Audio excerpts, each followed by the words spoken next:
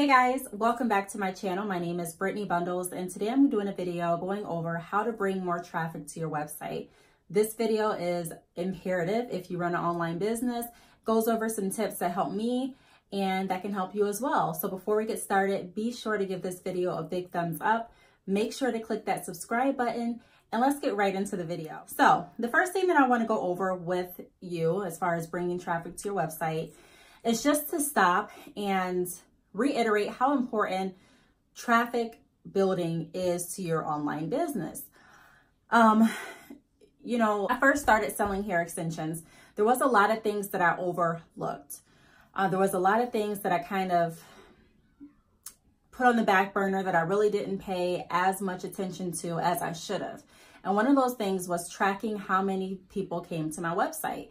You need to know that. You want to make sure that you know where you're at. This kind of gives you a feel for the areas that are most likely being attracted to your website, the type of people that are going to your website, and it's all of your analytics on your site. You need to be aware of that. That's why I personally use Shopify, because Shopify gives me all of that information in my online store, and I will do a separate video on that, on the analytics. But I just want to take time to say, guys, pay attention to the visitors that you have going to your website. If you just launched your website yesterday, for example, and you've had 15 visitors to your site, then you need to be making sure that your goal for next month is at least double that. You want to make sure that you're always growing traffic. I don't want to say it's a numbers game, but in sales, it kind of is. The more people that you are exposed to, the more people that see your website, see your products, see your services, the higher the likelihood of you getting an order, the more money that you can make. So be conscious of the people that are going to your website and keep track of it. So with that being said, first thing that I want to kind of bring up to you as far as getting traffic to your website is taking advantage of all of your social media platforms. So what that means is, for instance, say you have an Instagram page. Let me say this too. I know I'm saying a lot of things, but I want to make sure that I cover everything. People are only going to take your business as serious as you take it. If you have a hair business, for example, and you're not advertising your hair business on Instagram, you're not advertising on Facebook, you don't have business cards, you don't have a business name, you don't have a business email address, it can come off to some people that you don't care about your business. Not saying that you don't, but it's not easy for someone to find your business, and it's not easy for someone to purchase. Keep in mind that you're not always selling to people that know you personally. You're not always your goal is to not always get orders from people who know you directly. You want to make sure that you can reach out to as many people as possible. If I don't know you, I want to make sure that I can go onto your page and see the product that you're offering, the product that you feel so strongly about, so passionate about. I want to be able to see something with your product on it, whether that be on your Instagram, your Facebook, someplace. And no, it doesn't all have to be on your main personal profile, but like I said in previous videos, there should definitely be a link on your personal pages to your business, because I mean, that's a great way to generate traffic. So on your Instagram page, make sure that your business link, especially if it's your business Instagram, is included on your profile. Not only that, but you want to make sure that you post certain things that lead customers to go to your website. You don't want to just give everything up on Instagram. You want to have your customers do some kind of work.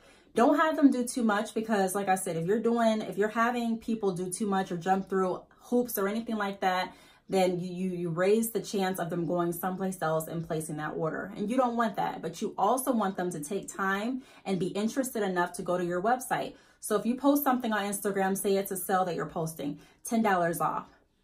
Maybe you can put something like, or a suggestion would be to put something like, head over to badchickhair.com for the discount code. Or subscribe to our mailing list to stay updated on discounts like this in the future. Or here's a picture of our new wig. Make sure to head over to our website to check out the new arrivals that we have.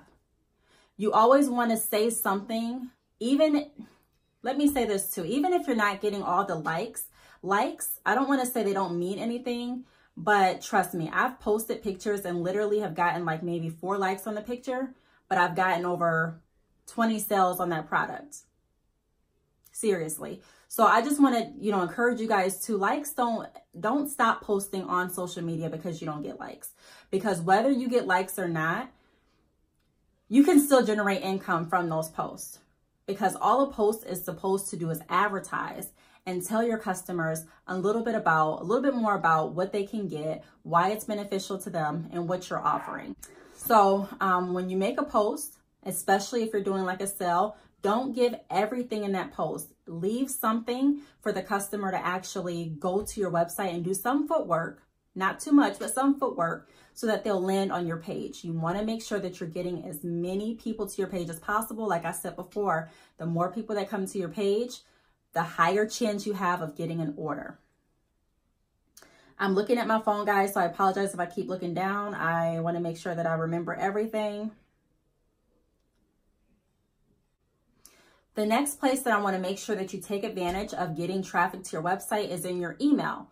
So if you have a business email, which if you don't, I suggest that you do that right now after you get done watching this video.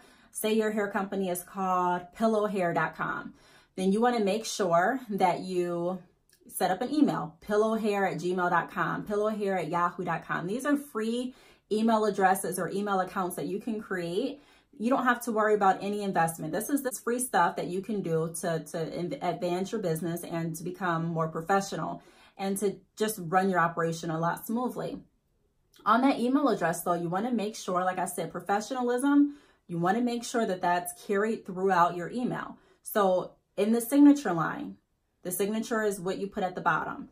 Thank you. What I put in mine is thank you, Brittney, badchickhair.com. I put my Instagram name and I also put a few links to my videos. You want to make sure that you include your website.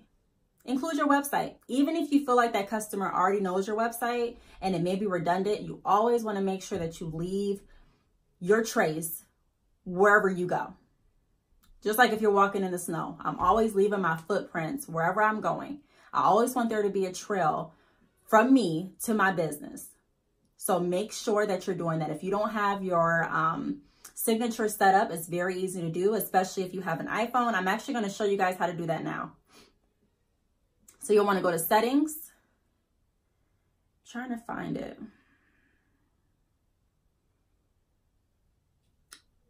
Let me just go off memory because I can't, this phone is not working right for me.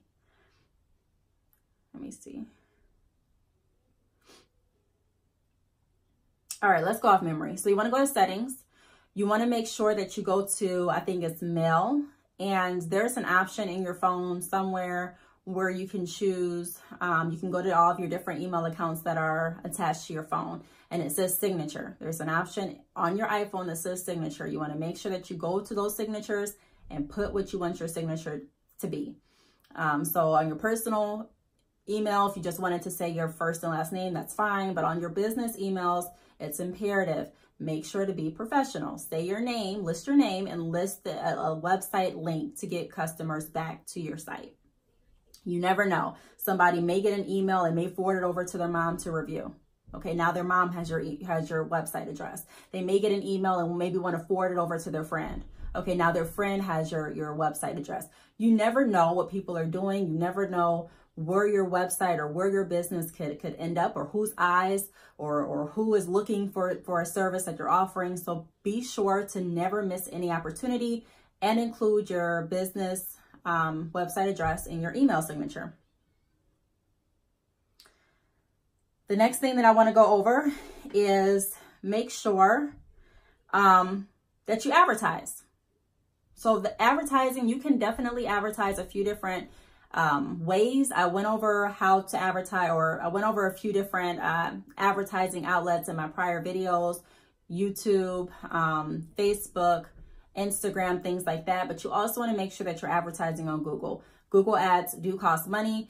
I didn't want to say make sure, because sometimes I do and sometimes I don't. Source to use. I mean, any way that you can get your name out there is really great. So if you want to use Google just to kind of get your website address out there a little bit more, I used that in the beginning. It is like a paid service, so you do have to pay per click. So keep that in mind. Google ads is something, you know, to keep in mind, as well as Facebook and Instagram and YouTube.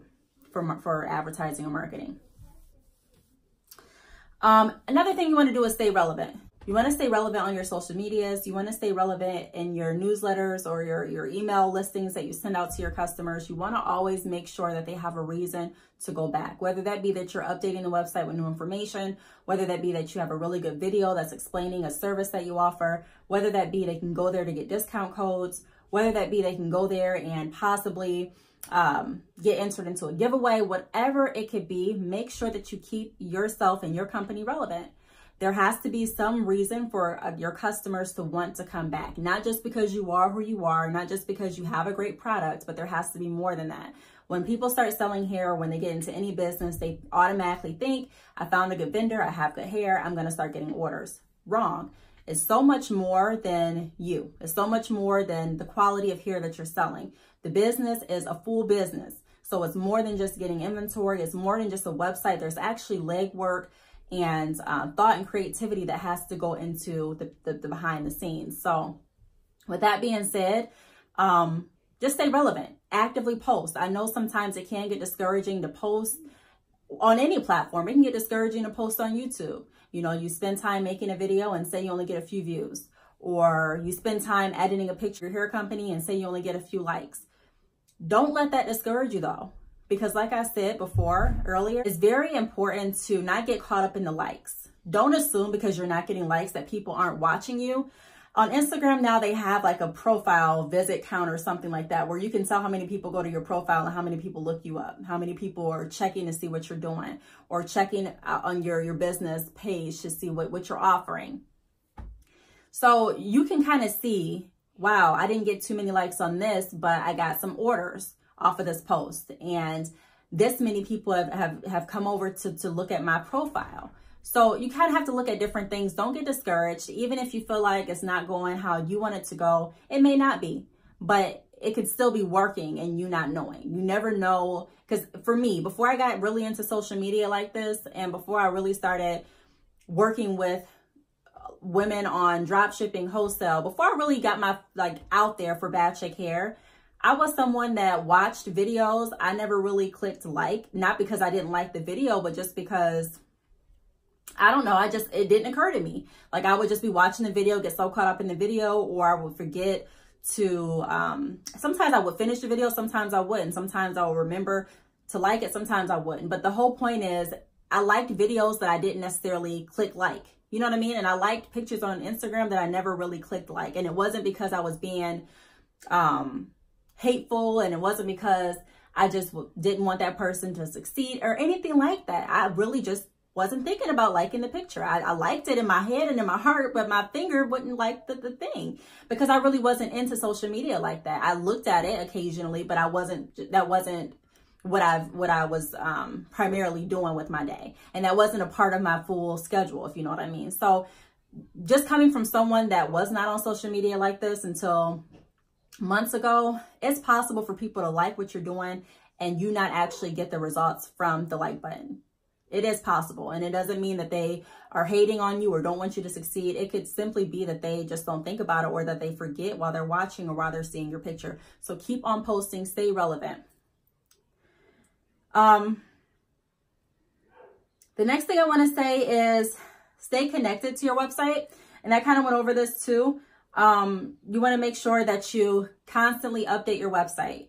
So new information, when people go back to your site, it still needs to be like familiar. You don't want your site to change drastically every month. One month you go to the website and it looks like this, but then the next month you go and your whole theme and brand changed, and the next month everything changed again. You don't want that. I'm not saying change isn't good. It's good to make some changes sometimes. It's good to update your pictures, your themes and things like that, but you still want to have like a consistency, because people purchase what they're familiar with.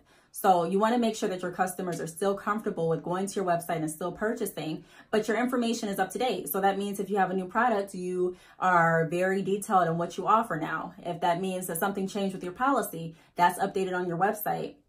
If that means that you're having a sale, that information is included on your website. So you want to make sure that you stay up to date. You don't want to have just for example, a sale, a Halloween sale going on, and now it's Christmas and you're still offering Halloween discounts. You want to make sure that you stay relevant, because like I said before, people are only going to take your business as serious as you take it. So if someone goes to your website, people just are judgmental. That's the world we live in. And they, they want to make sure that you're up to date. They want to make sure that your website is active. And they see that nothing has been touched on your website since your Halloween sale. And it's now moving into Valentine's Day. It kind of raises like a concern. Like, are these people still working on their website? I mean, are these people still in business? Is this a legit website? So you want to make sure that you're always up to date, because those people that come to your website, you want them to keep coming. You do. You want them to come and you want them to feel comfortable. The next thing that I want to go over with in bringing traffic to your website is newsletters and your blog. So I do have a blog for Bad Chick Hair, traffic from the blogs that I posted in the past. So your blogs can be like, I would do hair care tips. I would do different styles that I went over with my, with the hair from my company. I would go over different tricks and tips that I learned about installing closures and things that work for me, how to wash certain hair textures that Bad Chick Hair offers and things like that. So if anyone is Googling, not even Googling Bad Chick Hair, but just Googling how to wash hair or how to wash deep wave bundles or anything like that, there's a chance that my name may pop up, my blog may pop up. And that's another direct hit, because my blog always has my website address. So make sure if you are creating a blog for your hair company, that your blog goes right back to your website. Refer back to you. You be your biggest referrer. You be your biggest advocate. You be your biggest promoter. Always leave a trace. Same thing with your newsletters. If you're sending out newsletters to your customers that subscribe to your online mailing list, you want to make sure that that newsletter has a link back to your website. I've received some newsletters and it did not have any link. It told me about the company. It told me what they were offering, but it did not have a link. It had go here if you're interested. And then I would click that and it wouldn't go anywhere. It would just be like standard text, not an actual link to take me to their page. So, most of the time that I'm online shopping, it's at night, or, I'm multitasking and I really don't have the time or even feel like, okay, let me copy and paste and put this in my browser. I just want a convenient link. So do your customers. So make sure that you have a link to your in your newsletter that goes right back. So you might want to send a newsletter that says upcoming Black Friday sales. These are pre-ads, or these are pre-discounts. These are the discounts that we are going to be offering on this date until this date. Make sure to take advantage of them. Go ahead, click here now to register for our Black Friday promo, or go ahead, click now to view our products so that you can start thinking now which products you'd like to take home with you on Black Friday. Just different things like that. But make sure you have a link that goes right back to your website so that you can continue getting traffic.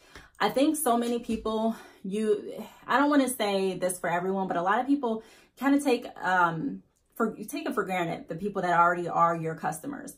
And I see this not even just in the hair business, but in bigger companies too. You definitely, your goal is to always get new clients. Your goal is to always get new customers.